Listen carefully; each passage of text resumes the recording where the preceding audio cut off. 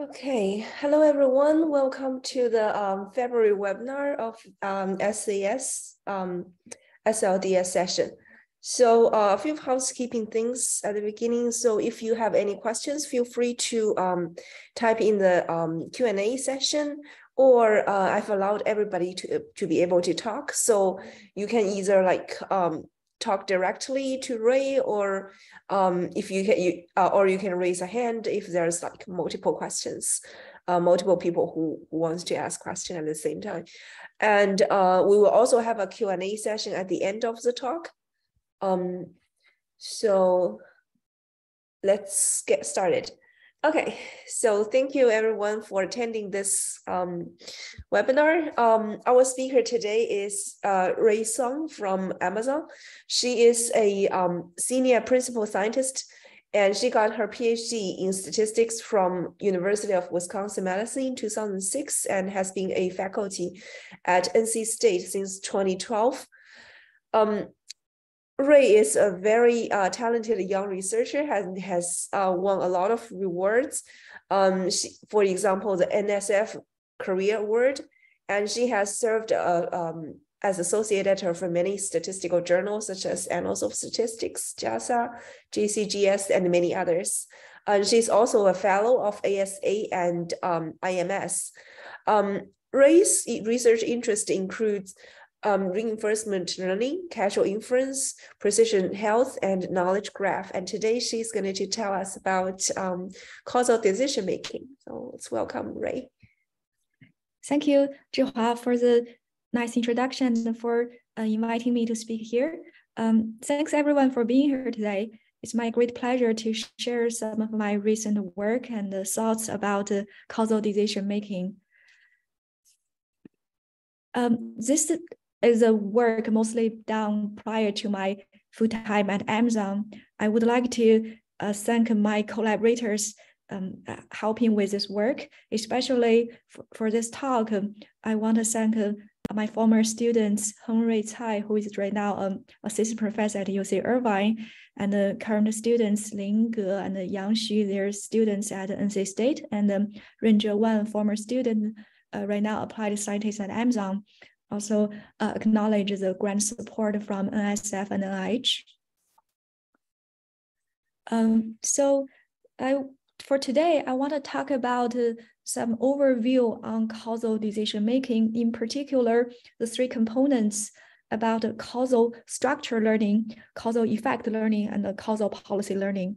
I name them in this way, but you can see there are a lot of things are very classical in the literature. I would like to put them into a framework on decision making through a causal lens.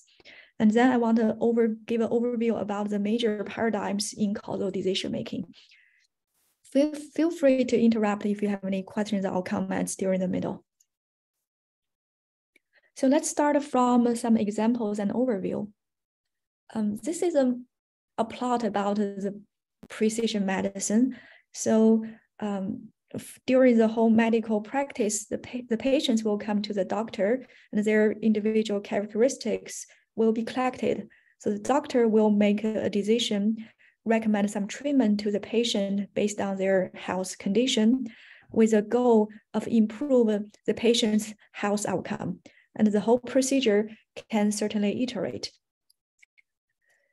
So a second example I want to talk about today is a ride-hailing platform, which is a centralized decision platform.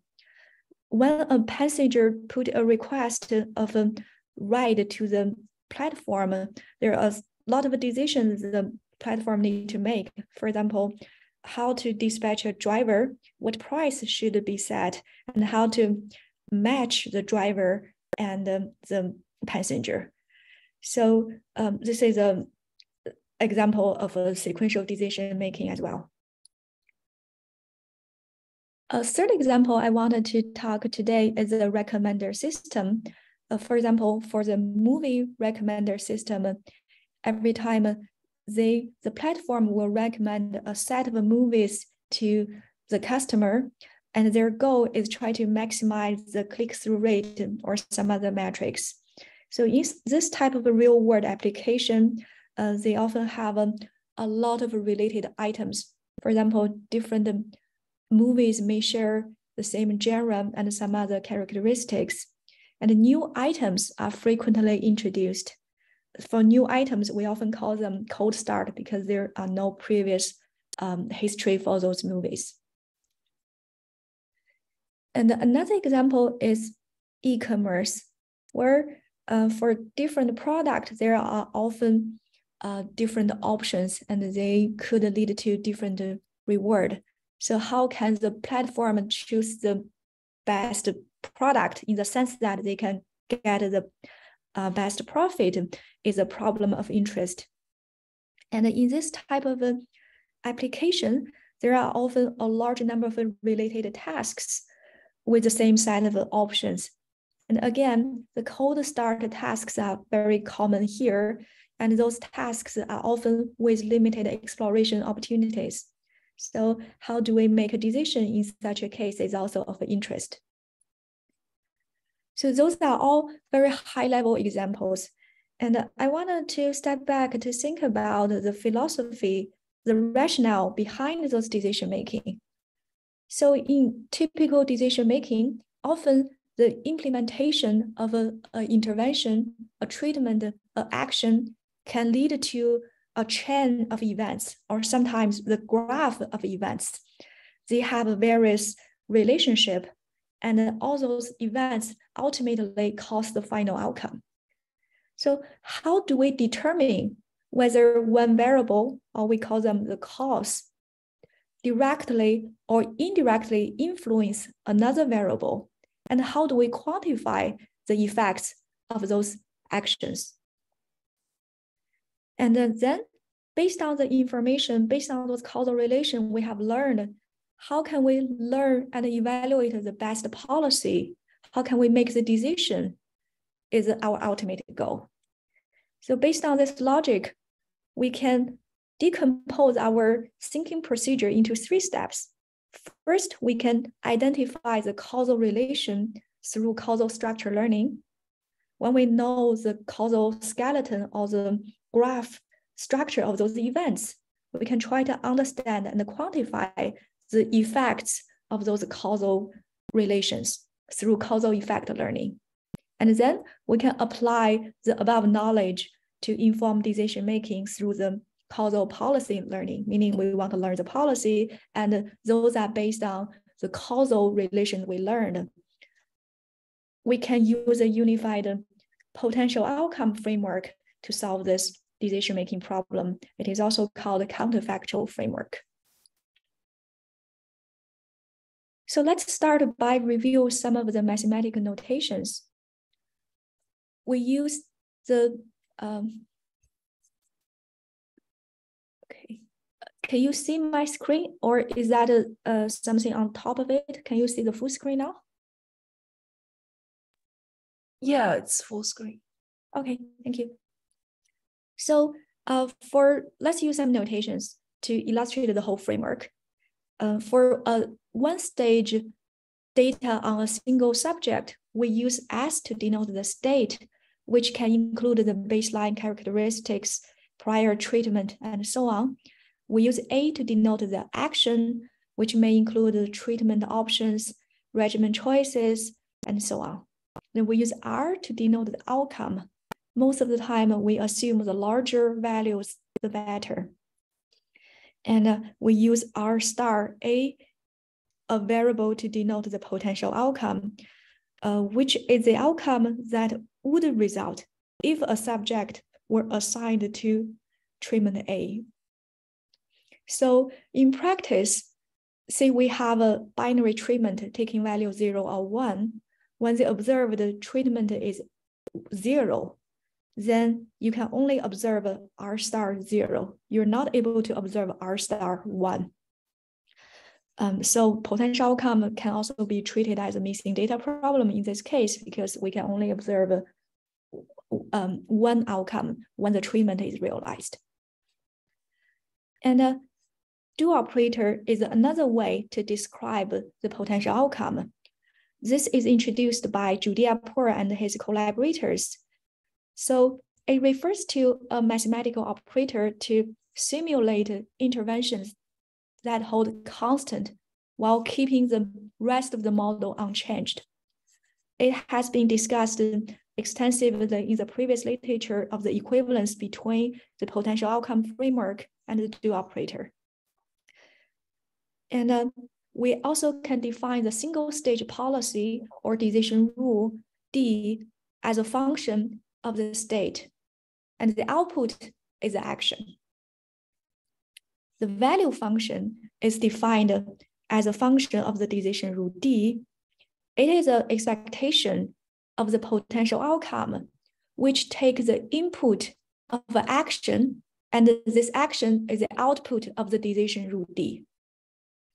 We can define the Q function, which is a function of the state-action pair, and it is a conditional expectation of the potential outcome given the state-action pair. So the optimal decision rule D is defined as the argmax of the value function indexed by D, the decision. So this framework is also called individualized treatment regimen, in short as ITR. Next, let's move on to the multi-stage causal decision-making framework. So here in general, we denote T stages on a single subject, SI, AI, RI for I from 1 to T. And we use S still to denote the state because we have possibly more than one stage. So we use HT+1 to represent all the historical information up to time T+1, which include SI, AI, RI until time T, and S at time T+1. We use AT right now is a vector to denote all the action information up to time T, and the reward is also a vector, including all the reward up to time T. So correspondingly, the potential outcome can be also extended to be a vector. We can define a dynamic policy or decision rule D also as a vector, and each time takes input as a state, and the output is an action. So the value function is defined as the weighted cumulative sum of the expected potential outcome at each stage. The optimal policy right now is argmax of the value function. So if T is of a finite stage, we often call that as dynamic treatment regimen. For example, dynamic treatment regimen is widely used in medicine, where T is often of a less or a small number up to say 3 or 4 in clinical trials. And in some other applications such as mobile health and games, T can be very large, say of thousands or even more. And we call them infinite horizon. I think they both can be casted into the multi-stage causal decision-making framework. So next, let's talk more about the 3 tasks. The first task is a causal structure learning, where we can consider 2 subtasks. First is causal discovery, where the goal is to learn a causal graph, the skeleton, and the direction of the edges from the data, based on the framework input and the collaborators in causal discovery. The second subtask is causal mediation analysis, where the goal is to understand what portion of the total effect of the treatment to the outcome can be attributed to the potential mediator M. So in this case, the total effect can be decomposed as the summation of the direct effect of A to R and the indirect effect through the mediator M. Let's give a high-level example of the application of such causal discovery. Using an example of measure the spread of COVID-19. So back in 2020, in January, China locked down Wuhan and some other cities in Hubei. It's known as a treatment or 2020 Hubei lockdown. So this lockdown action not only directly blocks the disease progression, but also stimulate a decrease in the migration outside Hubei, thus can indirectly control the disease progression. So in this case, we use R to denote the outcome, which is stopping the virus spread. And the mediators M considered here, including the migration scale of major Chinese cities outside of Hubei. So with this application, we want to quantify the causal effect of the action 2020 Hubei lockdown on reducing the COVID-19 spread via cities outside of Hubei. Next, let's look at the second task, the causal effect learning. This is often put in the framework of causal inference, where the goal most of the time is to estimate or inference of the treatment effect in Inben's and Rubin causal inference framework. So in particular, we're interested in two types of causal effect. The average treatment effect, which is a measurement of the difference in the treatment effect of the of different treatment. And when the treatment effect difference are different for different subjects due to their different characteristics, we are also interested in the conditional average treatment effect. Here is also a high-level example of A/B testing, which is commonly used in practice, such as medicine, marketing, psychiatry, and so on, where the goal is to compare the treatments to measure the effectiveness of the treatment of interest. This A/B testing is often a good platform, a good measurement, a good realization of a causal inference, because randomization can often be well taken care of to control the confounders. The third task is a causal policy learning, where we wanted to learn the policy using the causal information we learned previously, such as the causal skeleton and the causal effect. Reinforcement learning has been a powerful tool to realize this goal of causal policy learning. In particular, we have two subtasks. First is the policy optimization, where the goal is to learn an optimal policy that maximizes the cumulative reward through the interaction of the agent with the state or the environment. And the second subtask is the policy evaluation, where the goal is to learn and evaluate the value under a target policy or a policy of interest with the data collected under a possibly different policy, which we'll often call the behavior policy. There are a lot of successful applications of RL. Just to give a few very famous examples, AlphaGo is a program that can beat the human Go player back in 2017. AlphaGo is a successful application of the combination of reinforcement learning and deep learning. The current greatest and latest advance of the text generation is ChatGPT. Many of us have used this and played with this a lot. And this is also a successful application of RL, in particular, the RL from human feedback, RLHF, when people try to fine-tune the large language models. RL can also be applicable in medicine. So this is a Ohio type 1 diabetes management data set. 6 patients with type 1 diabetes were followed up, and their information contains 8 weeks of data, including continuous glucose monitoring blood glucose levels, which is the outcome. And the treatment, including the insulin dose of the bolus and the basal rate level. The other covariates, including the self-reported times of meals and exercise and other health information. With this type of data, we can use RL to learn an optimal policy for the patients to control their blood glucose level. So having reviewed those high-level examples, let's revisit the flowchart for causal decision-making. So we cast them into 3 steps. The first step is causal structure learning, and the second step is a causal effect learning, whereas the third step is a causal policy learning.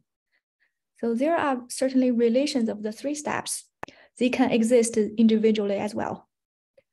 So the methodology of CPL, such as RL, can be the tools to realize the goal of a causal structure learning and causal effect learning. And the causal mediation analysis can serve as a bridge between the causal structure learning and the causal effect learning.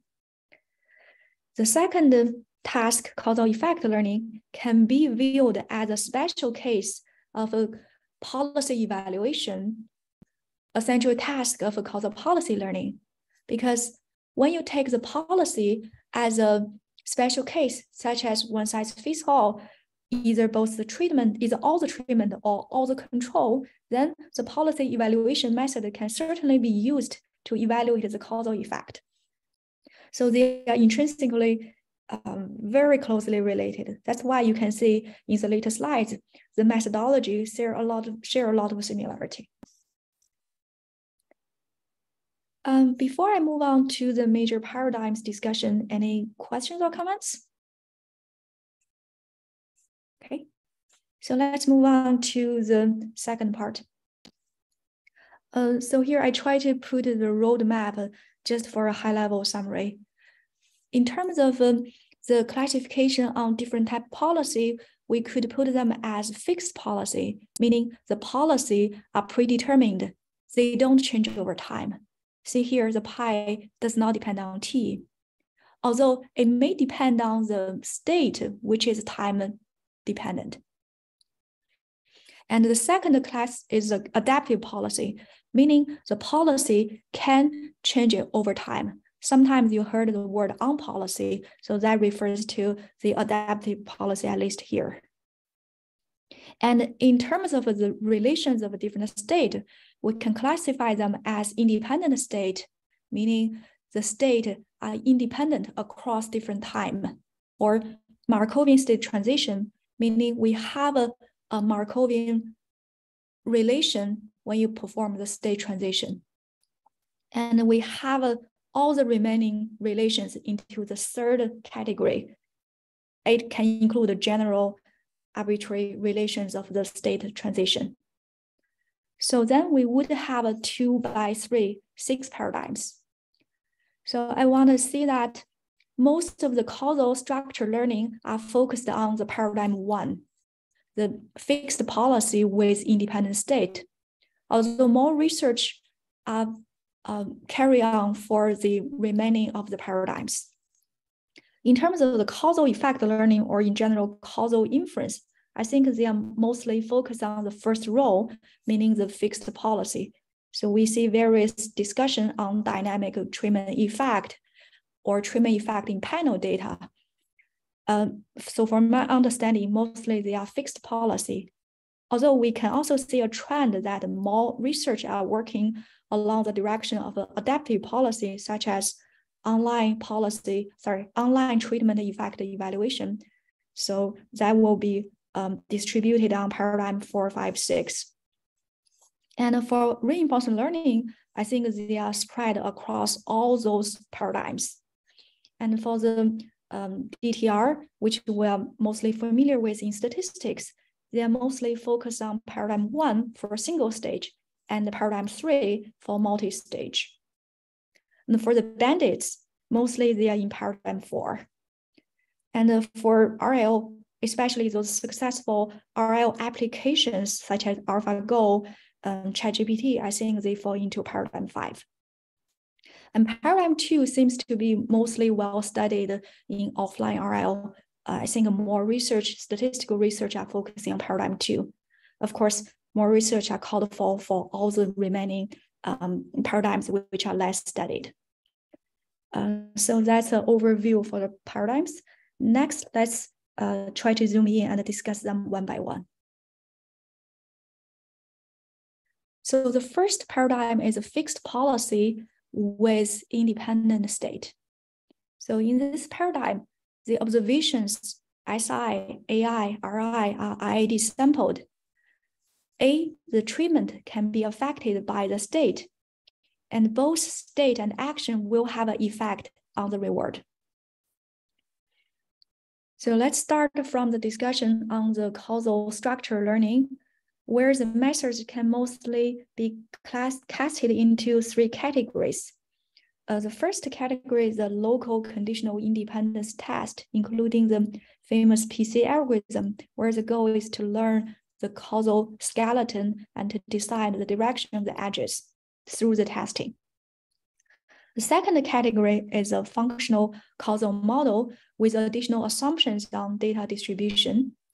And the third category is the score-based methods. This is require less assumption and computational faster. However, it's less than, it's not as well established in theory as the first two categories. So next, I wanted to just briefly discuss some of my recent work in this causal structure learning.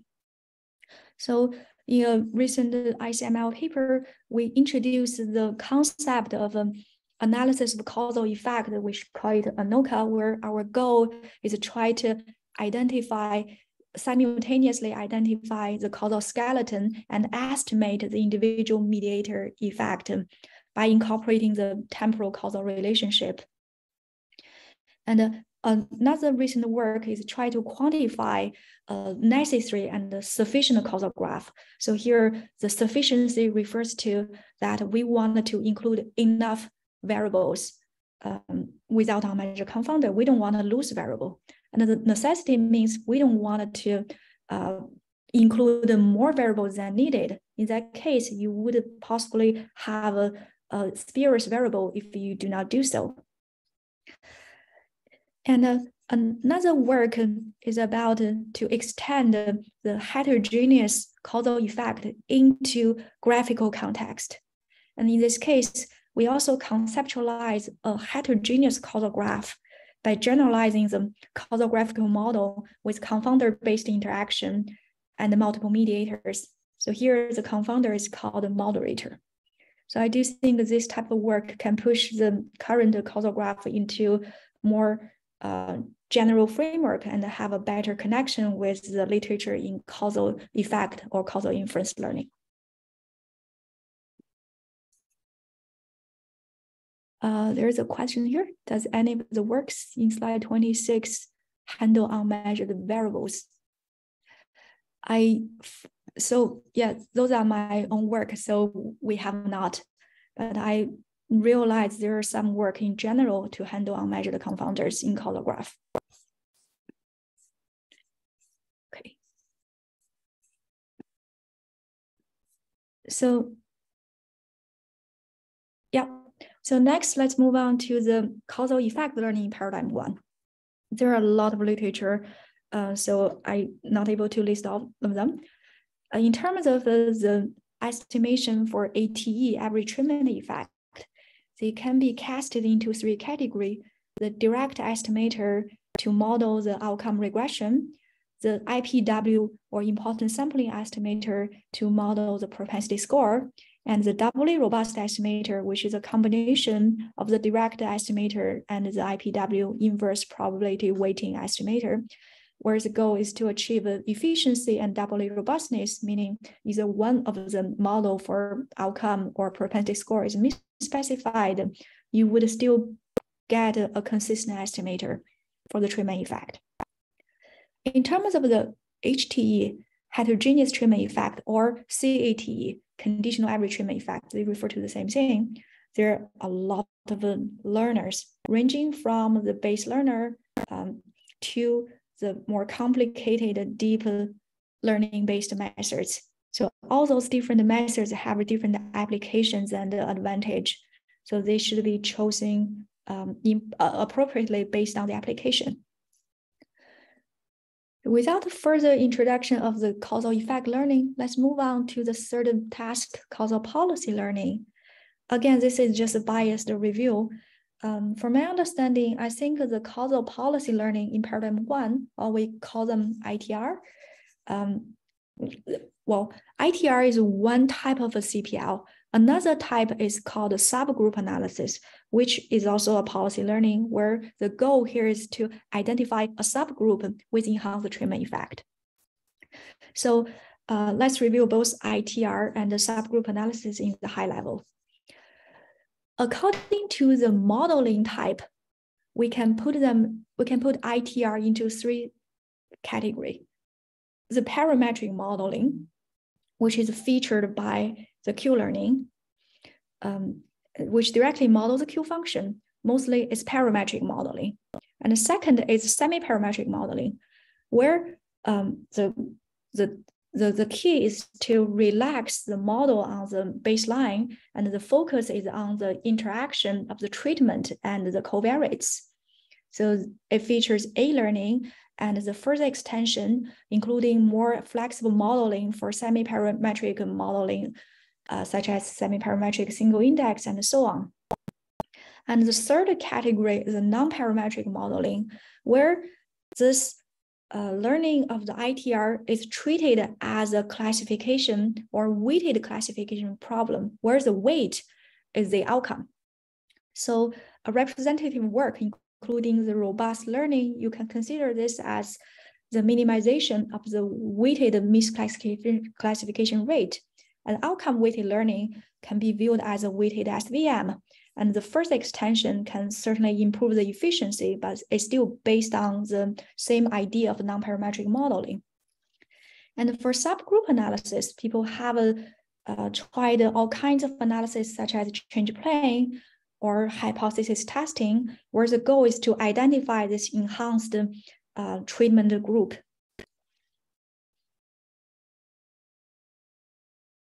So in this slide, I'm trying to put more research in terms of, say, different outcome. So in addition to the mean outcome, people may care about the quantile, say the median and some other extreme quantile.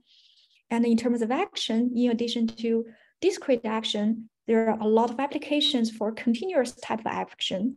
So more research are going on for this category as well. And for survival outcome, which is of a great interest in medicine, so we care about the survival probability, mean survival time, median survival time, and so on. So I think there are much more research going on in this category as well.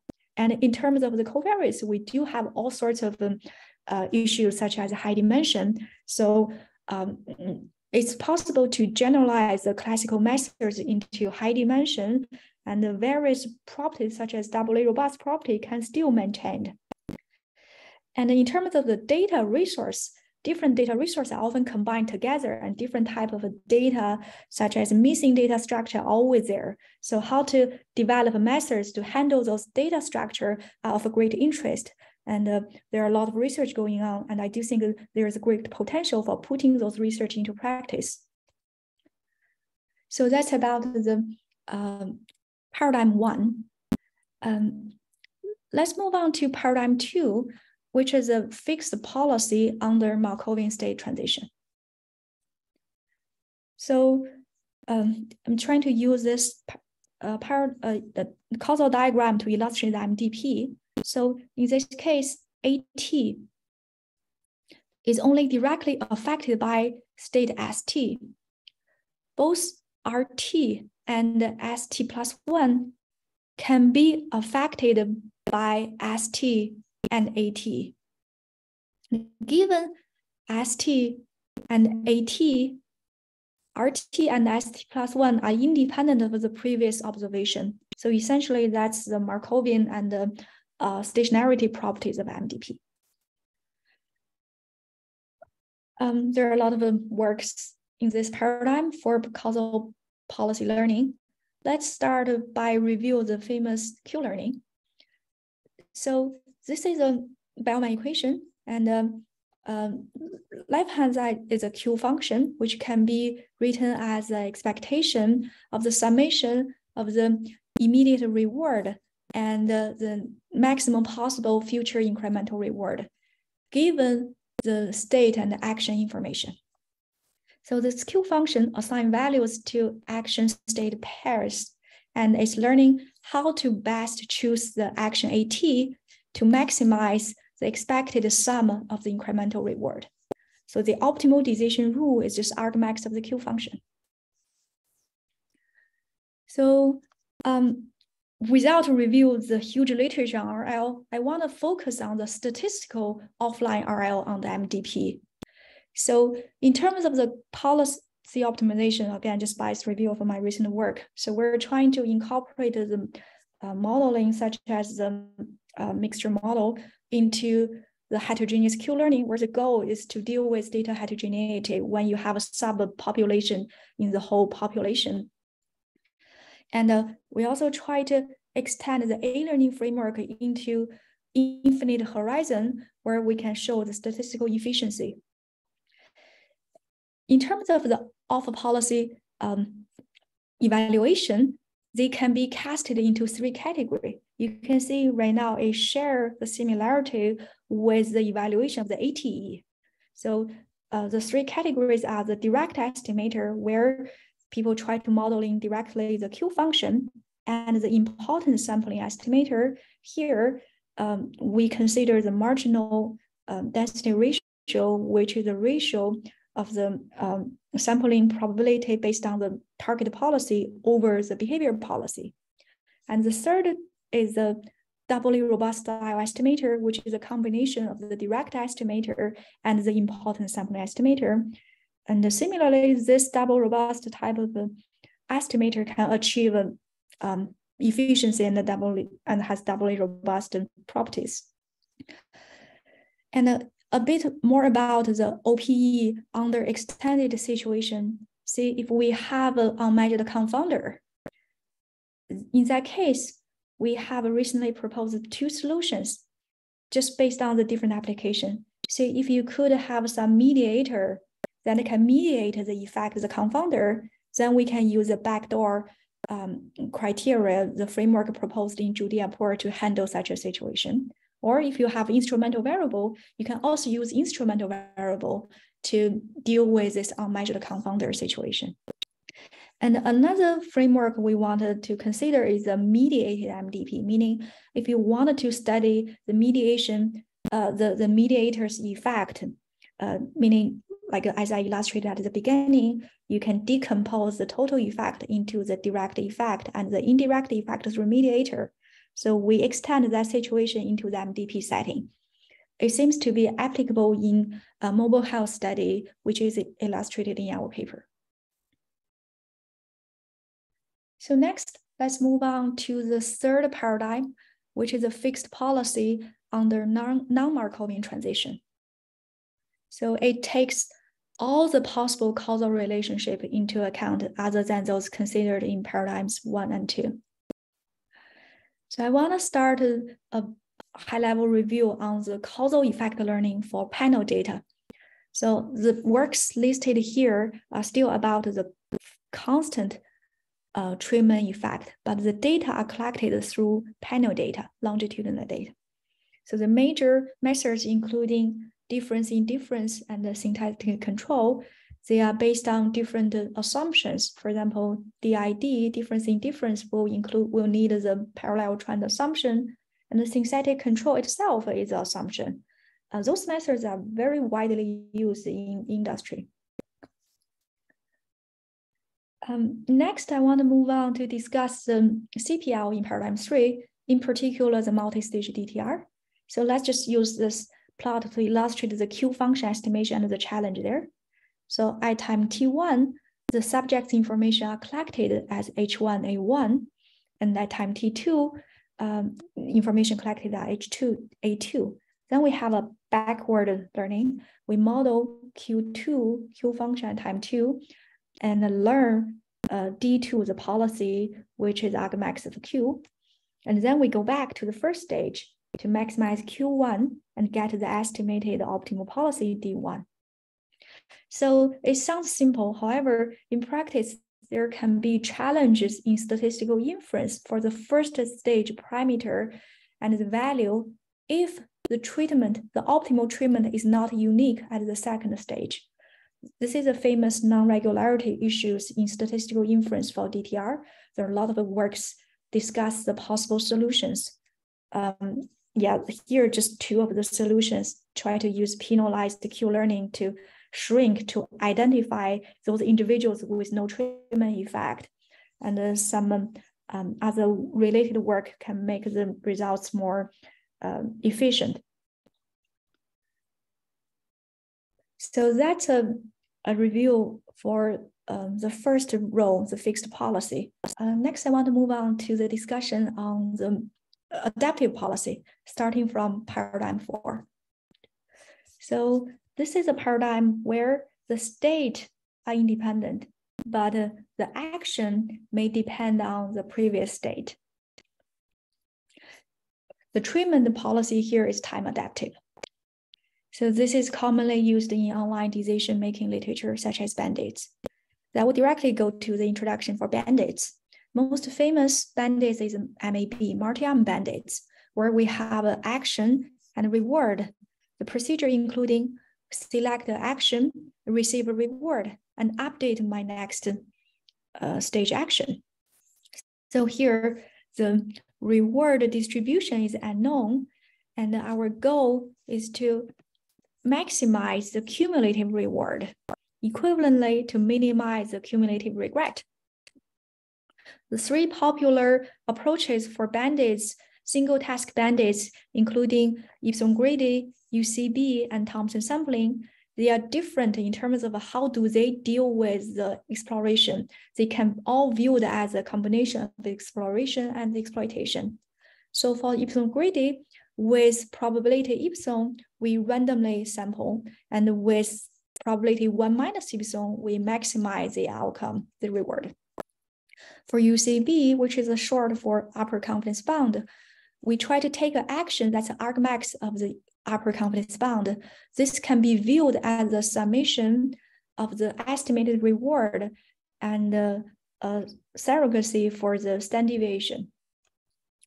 For the Thompson sampling, we set some priors over the reward and sample the action according to its posterior probability of being the optimal one. There are huge literature in Band-Aids as well. I just wanted to discuss some of my recent work in both policy optimization and policy evaluation. So for policy optimization, we try to focus on the multitask Band-Aids, which is the e-commerce examples I mentioned at the beginning, and the structure Band-Aids, which handles the movie recommender system in the beginning. And the graph Band-Aids here, we're trying to address the relations of a different agent and different reward. In terms of policy evaluation, you can again find some similarities in terms of its relation with OPE and the treatment effect evaluation. So recently, we developed direct methods for online decision making for Ipson-Grady and all the remaining Thompson sampling and UCB. So doubly robust inference can be similarly extended in this case. So the difference here, we need to carefully address the probability of exploration, but the key idea follows there in the same framework. So next, I wanted to just briefly review the adaptive policy under Markovian state transition. That includes the online decision-making under MDP. In terms of the policy optimization, it can be casted as model-free approach and the model-based approach, where the state transition of the model for state transition can be estimated or is known. And for model-free approach, it can be casted as policy-based, value-based, and the actor-critic, which is a combination of the policy-based and the value-based, meaning the actor trying to learn the policy and the critic trying to learn the value, and the value can be used as a guide for the policy update. So in terms of the policy evaluation, it's much less studied. And recently we proposed a sequential value evaluation framework, which can be applied to the online decision framework. So I think more research should be done in terms of policy evaluation for online decision making in paradigm 5. So here, I just wanted to briefly talk about some high-level applications I've done recently. So in this work, we take a model-based approach, try to develop a multi-objective reinforcement learning for infectious disease control. We combine the famous SIR model for the infectious disease control.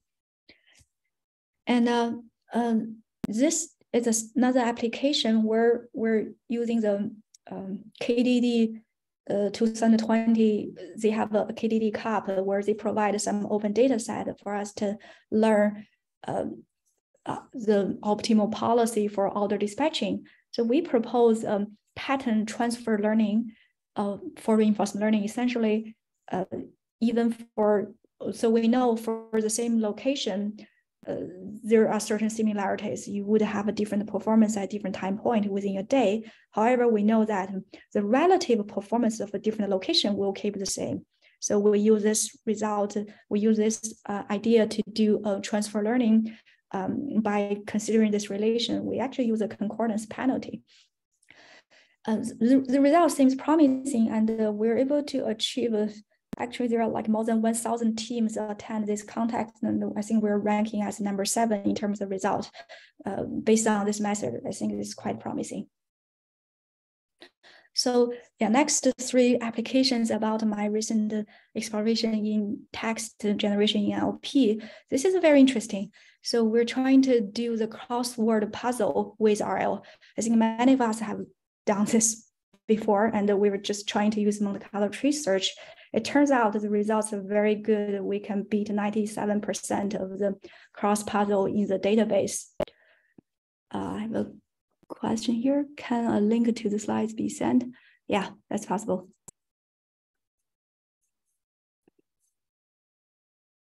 So the next application is about information extraction. So in particular, so we're trying to use knowledge to guide the reward definition, so we can achieve nice results to improve the accuracy. This is based on deep Q learning. So yeah, this is another case study where we try to do rule mining over knowledge graph using reinforcement learning. It has 2 steps. In the first step, we use reinforcement learning combined with curriculum learning for rule generation to learn the value function. And then in the second step, we do online learning where we use the value function to guide the rule mining. The results is also very promising. That's why I can foresee reinforcement learning is so powerful in NLP, especially the current progress in the text generation. I think this is really a very hot topic right now for AI in general. So next, let's move on to the last paradigm, which is about the adaptive policy under non-Markovian transition. So that includes all the online decision-making under general non-MDP setting, such as confounded MDP, partially observable POM-DP as well. So this paradigm is much less studied compared with the previous 5 paradigms. So here I only list the policy optimization because I have not seen policy evaluation yet, but maybe there are some, I just haven't found them yet. So for policy optimization, when the horizon is short, say you only have 2 or 3 horizons, it's still feasible to learn a time-dependent policy that directly utilizes the vector of all the historical information for decision-making. So this is studied recently, and it's called the DTR bandits. And if the number of horizon is more than, say, 2 or 3 stages, this is not feasible for the computation. So some other approach, including the solution for POMDP, say people try to infer the underlying state using historical information, and then use the inferred state distribution as a belief state for decision making. So some other recent approaches, including apply some neural nets, try to incorporate such information for direct learning the policy from a sequence of history transition data. Yeah, policy evaluation is not there yet, but I do think there are a lot of applications that need potential new methods for policy evaluation. I think I have covered all the 6 paradigms, and I will stop here for questions. Thank you.